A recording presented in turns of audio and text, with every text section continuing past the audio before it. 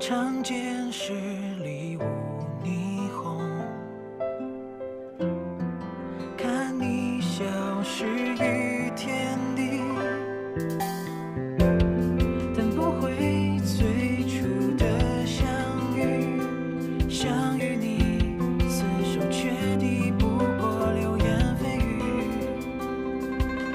我站在岁月里凄凉看时光蹒跚。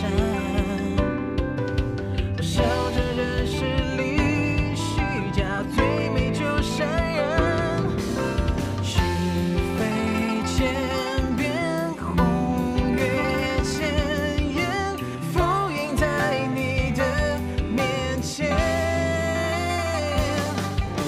谁斩得了命运天关？谁断得了正邪离乱？一生痴醉的梦千年，难忘这情深似剑。一生痴醉的梦千年，忘不了这情深似剑。恰如落花惊风，雪如烟。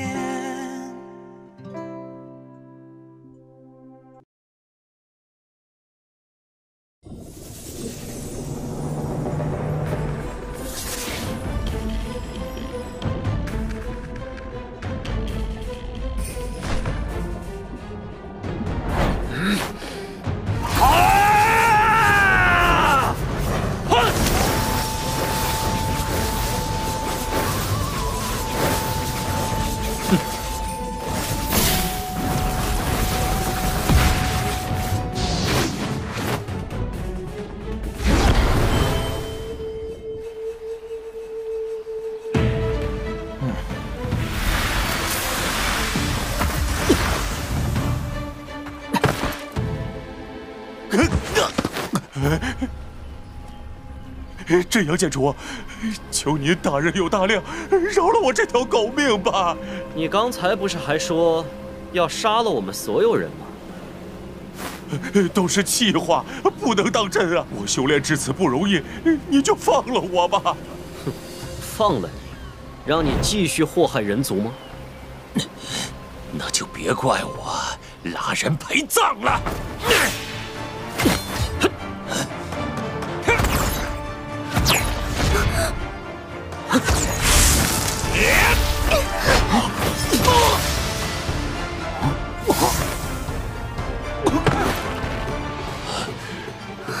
如你这般暴戾资虽之人屡教不改，在圣地为非作歹，伤害无辜之人，那就休怪我！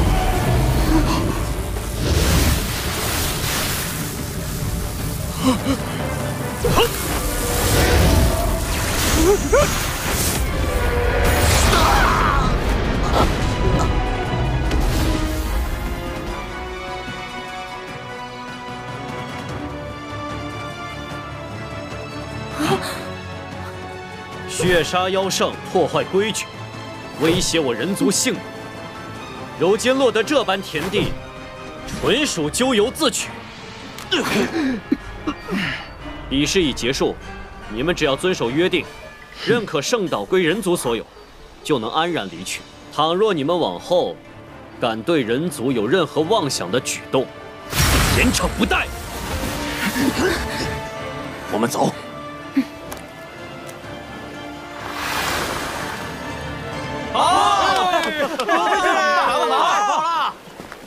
没想到入了海，仍是你技高一筹。师弟总有很多惊喜。不算惊喜，只能说他太轻敌了，所以姑且算是我好运气吧。真阳剑主当真令我蓝某人长见识，有你真我人族大幸也。的确，放眼九域大陆，真阳剑主可谓是古今第一人。各位谬赞。对了，圣岛那9个名额，你看？我、若冰和雨瑶姑娘，还有蓝云武王，其他人，二位可自行决定。那除我俩外，再挑几个武王后期，让他们各自对决，选实力最高的3位。如此甚好。血杀妖圣的躯体，你打算如何处理？我准备用他的精血炼制丹药，其余的见者有份。此话当真？在下想取些妖圣之骨炼制宝器，到时候自留一套，余下皆赠与真阳剑主。在下也想取一些妖骨，真阳剑主有什么条件，尽管开口。二位自行商议。至于条件，就当欠我一个人情。若有机会，还与清河湾聂家即可。多谢真阳剑主。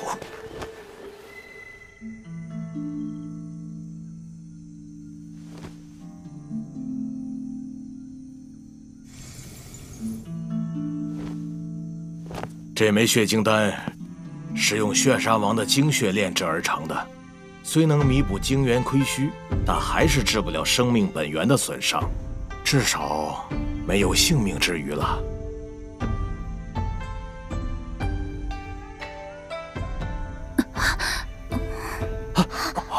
雨嫣，雨嫣，你终于醒了。聂枫。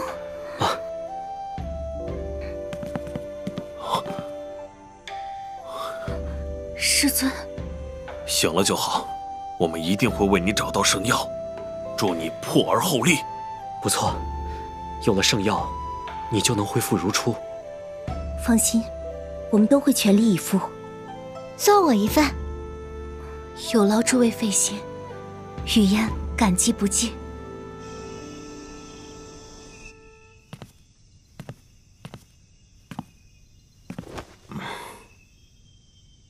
岛主深夜造访，有何要事？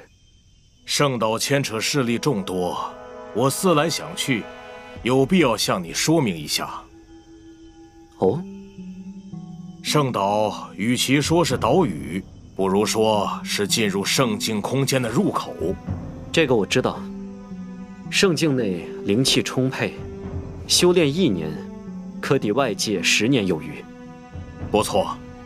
但通往圣境空间的入口却不止圣岛，暴乱风海的元武岛域、灵武岛域和天武岛域也能进入。言下之意，我们需要和这些岛域的武者竞争。其中，天武岛域实力最强，坐镇的武道世家为宗室、符氏和风氏。族中最强者为几重武圣？皆为3重，而且3大世家支脉也在灵武岛称雄，海域航线都掌握在他们手中。那元武岛域呢？元武岛域规则压制最大，能长久停留者基本都是1重武圣。整座岛屿有几位1重武圣？共9位，4位人族和5位妖族，他们建立了9圣联盟，和我们是贸易伙伴。话说，天武岛域和灵武岛域就没有妖族圣者吗？有，只是……大家好，这里是小影看国漫第3期，今天给大家带来的作品是《九尘风云录》。呦喂，这杨少爷还没找这道魂，不能走。启禀主人，事情已办妥。好。杨家少爷杨晨迟迟未觉醒盗魂，眼看就要被逐出杨府，流落街头，谁知晚上竟遭人暗算。万万没想到，这反而帮他激发了盗魂，还是可以操控万千盗魂的万道书。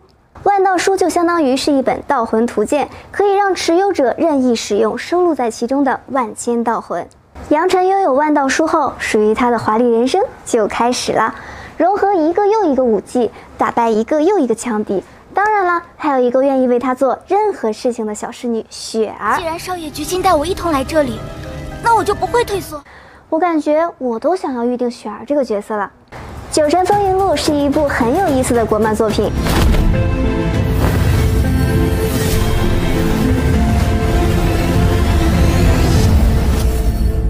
大家快来一起和小影追国漫吧！